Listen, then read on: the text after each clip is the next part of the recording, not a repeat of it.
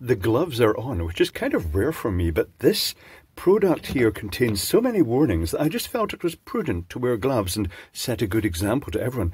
Now, I don't know if these are California grade warnings or they're actual real warnings, but it warns against harmful by inhalation and contact with skin, irritating to skin, risk of serious damage to eyes. It's nice that they put this label right around here. May cause sensitization by skin contact. And this is basically, it's a photochromic pigment. So this was inspired by the recent discovery of these little ultraviolet cards, and if you look at this little red box here, I'll zoom down a little bit. I shall zoom down so you can actually see the little red box there. This little red box, I shine light on it and immediately red text appears. And this pigment here, this powder, well, here's the light. It instantly changes colour when you put ultraviolet light in it. In this case, it's changing from white to red, but you can also get from white to blue, to green, to yellow, and just loads of different colours. It's quite interesting. Anyway, I thought it would be quite interesting to cast it into some little silicone moulds with 2-part resin. And I have to say, one of the most disturbing things about this to start off with, where's my little wooden stick? There's my little wooden stick. Is just how powdery it is. It's very, very powdery. I have to say, strong feelings for the people who work at this place, because they also sell pearlescent pigments, and this thing was covered in pearlescent pigment, as are probably their houses. Now, this is way too much. I've already experimented.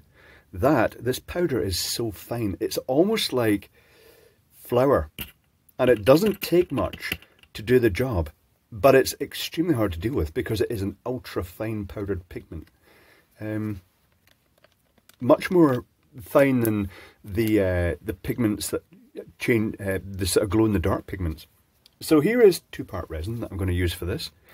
And this is generic pound shop 2-part resin. Alias dollar store, the British dollar store, Poundland. And what I'm going to do is I'm going to squirt a portion into here. I'll put a decent amount in. And then mix it up with this powder. The powder gets everywhere. It's very, very fluffy. This is concerning. But I suppose that suits the application. It could be used in inks and things like that, because they may want colour-changing inks. I'd guess it's also used as a colourant in plastic. And one good way to actually test this, if this is going to have the desired effect, is to mix it into the resin. I'm looking at all this wasted stuff down here. I feel like I want to pick it up and kind of like get it into the mix as well, because otherwise it's just going to get wasted. And to be honest, I'd rather it was all bound into resin, especially with all those warnings. So let's test this by simply pointing a light at it. And as you can see, it's all changed colour quite vividly. That is most excellent.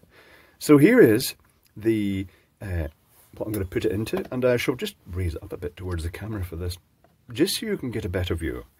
And I shall put some into this big, huge, flowery type thing, this mould. And then I shall chap it down to try and get rid of the air bubbles. It doesn't really matter too much. It's quite a finely detailed thing. The bubbles don't really show in these flower moulds too much. And then I may actually make up some more resin and fill the other ones up as well, so we can make lots of little flowers and see how this works. I may actually embed an ultraviolet LED into it as well to see what happens. Right, this is looking very promising. This is looking very promising indeed. I'm going to make that. I'm just going to put it all in the big one, then mix some more and put another one. In the meantime, since this is going to take a while to cure, I shall pause momentarily and I'll be back in a moment. 1 moment, please.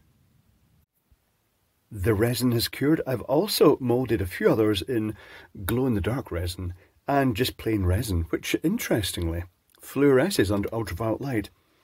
I also did mould some ultraviolet LEDs into some of these. Let me show you. If I turn it on, it goes red in the middle, but it doesn't really spread out beyond that. It's almost like when the pigment changes colour, it blocks the ultraviolet. However, I did find a way around that. Let me demonstrate. I got one of my 3D printed candle flames. The file is on as a short on the internet. And I coated it in the resin. And when you turn the LED on inside it, it does actually cause the whole thing to progressively change to the darker colour. I shall put that to the side, because the bit we really want to see is these items here. So I have my big leak tracer ultraviolet wand, as used by mechanics to trace basically coolant leaks, looking for the fluorescent colour in them, and refrigerant leaks. And if I move that out the way so it doesn't skew its little thing, you can see it's doing a good job of changing colour. But now, if I pass it over these, you can see the ones that have the pigment, because when I pass it over, they change vividly to the red colour. That's pretty good. That is very impressive.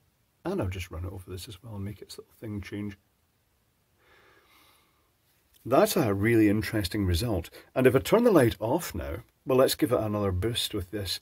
And I'll turn the light off and take the exposure off, and you'll see the glow in the dark ones, because they're quite obviously fluorescent. Watch your eyes, it's about to get bright again. So this card, I did augment it. I coated the back of it, so instead of just being the front that says UV and it goes dark, now when you hold it over the back, the whole thing goes dark. It changes colour completely. It's interesting stuff. So this pigment came from a UK seller. I shall put a link down below. It's a fairly specialist seller on eBay in the UK, called Perfect Pearls and Pigments. I'd guess there are other sellers selling this in America, unless of course California has had its way, in which case no, you won't be getting anything, because it might be dangerous. But interesting stuff. You can see how this has gone completely red. I might even be tempted to get some of the other colours, although I will say again, it's a very, very fine powder. Lots of scary warnings. And when I opened this up, there was just no way of opening it without this slight dust coming out. So wear suitable skin protection just in case. I do know that the light-sensitive materials can cause skin sensitization, as happens with the resins used in 3D printing. But that is it.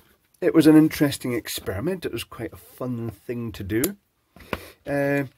And it's very, very vivid, really vivid, given the amount I put in it. Didn't take much pigment to actually have that strong, colourful effect. So you could, technically speaking, you could make ornaments or even do a painting with colours that would appear white until you took it outside into sunlight, and then it would suddenly change into those vivid colours. Quite a fascinating material, very interesting indeed.